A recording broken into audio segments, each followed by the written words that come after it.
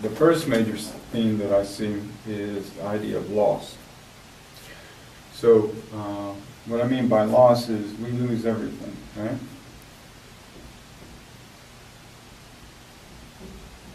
So that means we lose our youth, right? Our health, family, friends, our possessions.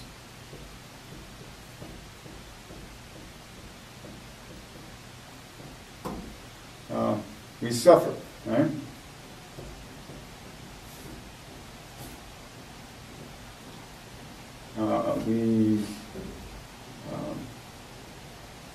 We experience bad luck. We have bad luck.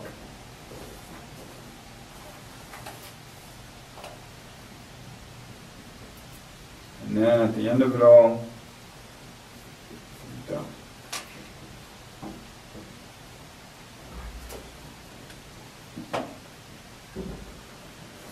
So now bad luck is that thing which you can't predict and you can't control, right? If you walk out on the streets of Beijing and then you're run over by a taxi, it's something you couldn't predict, because if it were, you wouldn't have gone out on the streets of Beijing, right? And you can't control it, right? You have no control over that taxi. So these are all things that happen to all of us. It might not happen today, but they're going to happen at some point. We will lose everything. At some point you'll no longer be young, you'll no longer be healthy, you won't have all your family members, your friends, or your possessions. You'll suffer at some point.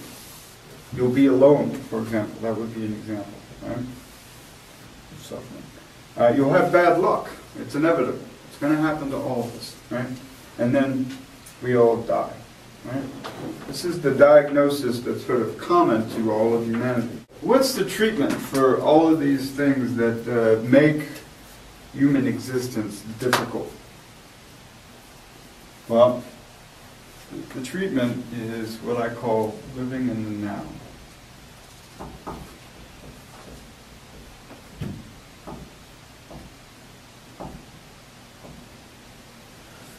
So, the way I think of it, I think, well, if all of these things are true and we accept them as being true, what's the only thing guaranteed to us? Do we have any guarantees about the future, about tomorrow, about next year, next week, next month, the next hour? No. So what's the only thing that's certain? If we have no guarantees about the future, what's the only thing that's certain for us? Yeah. Right now. Now is the only certainty that we have, right? So, since this is the only certainty that we have to sort of make the most of what that moment is, right? We have to embrace it, we have to live it. Right? So, if you follow this this treatment, well, what's the state of health that you're going to achieve? Well, I sort of describe this as what Nietzsche calls eternal return, or say existential freedom.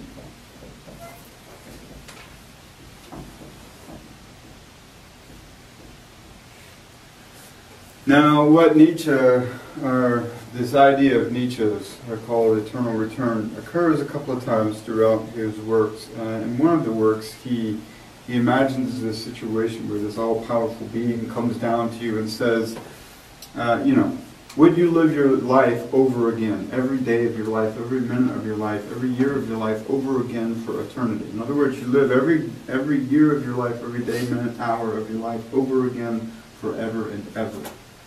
What would be your answer to that question? Well, it would either be yes or no, right? Nietzsche would hope that you would say yes, right? That you would have that kind of attitude toward your life, right? To say no would mean that you didn't live the life that you wanted, right? Well, that would be ashamed, because, well, is there another life after this life? We're not certain, right? It's like a bet with the future. It might snow tomorrow. Do we know? No, we don't know, right? It might rain tomorrow. It might be smoggy in Beijing tomorrow, right? We don't know. I could wake up tomorrow. Maybe not. A meteor could fall on my apartment and I'd be dead. It could happen. So, Nietzsche would hope that you would have the attitude toward your life that you would live every day of your life over again. If you don't have that attitude, then you should change the way you live your life. Right? But this is the state of health, I think, that the existentialists kind of want us to achieve, in that they want us to have this attitude toward our life that, yes, if we had to live every day of our life over again, we would. Forever. Right? Because we're living the life we want to live. Whether it's good or whether we've had to endure bad luck, we still wouldn't change it. Let's see if we can use these themes, either as they are in the diagnosis, the treatment, or the state of health, to sort of find patterns in what happens in the story. Because the story is just a series of events. But it's hard to make sense of what those events mean, right? It seems kind of random, arbitrary, meaningless, right? And our task is to find meaning in the text, right? So we have a sort of a way of understanding the text. Now let's apply this this context and see what meaning we can get from the text. All right, so let's start with this theme of loss.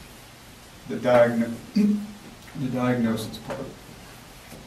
All right, now what we're trying to find is we're trying to find patterns in the text. See, if you can find a pattern, then you can begin to make sense of what's going on.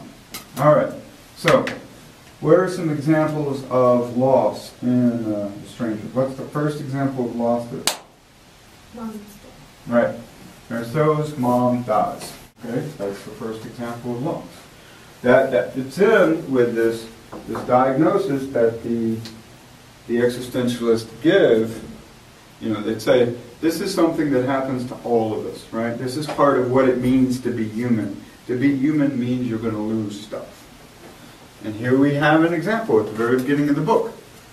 Somebody's losing someone, right? What's another example of loss? Excuse me?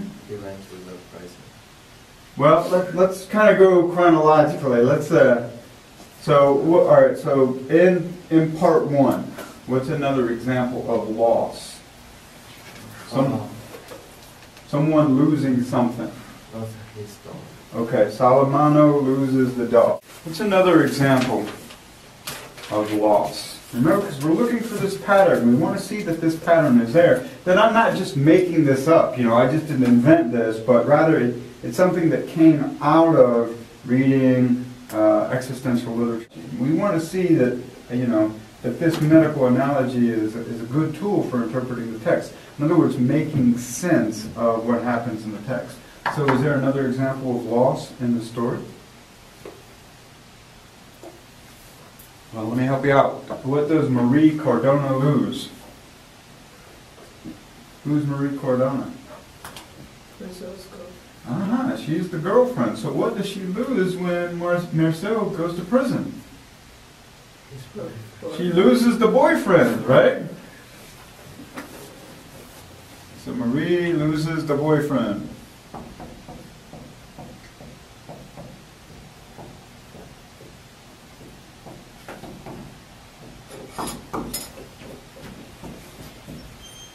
Okay, now, when Marceau goes to prison, what does he lose? Well, he loses Marie, right? The boyfriend loses the girlfriend.